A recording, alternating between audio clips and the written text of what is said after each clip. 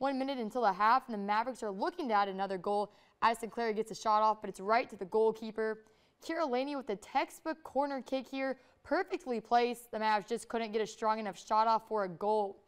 Goalie Mac Rath just doing her thing, gets the ball back before Bemidji State even has a chance to get a shot off. Rath holding the Beavers to a shutout. Libby Spangler with a beautiful free kick, perfectly positioned. Molly Mosher gets her head on it, and it's a goal just like they drew it up. MSU wins it 4-0. The Mavs have a little bit of a break before they play the first round of the NSIC tournament on Monday, November 4th.